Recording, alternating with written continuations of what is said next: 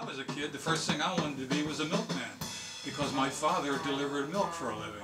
And I would ride with him on the truck, and he would take a quart up to that house and take 2 quarts to the other house and a pint of chocolate milk to that house. And to me, that was, at that point in my life, that's how I wanted to spend my life.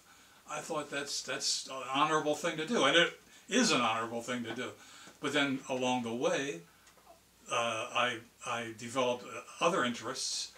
You know, there was a time in my life when I wanted to be a jockey, and I literally outgrew that because you have to be really small to be a jockey. And then the music business came into my life, and it just never left because one thing led to another, and it was always, I want more of this.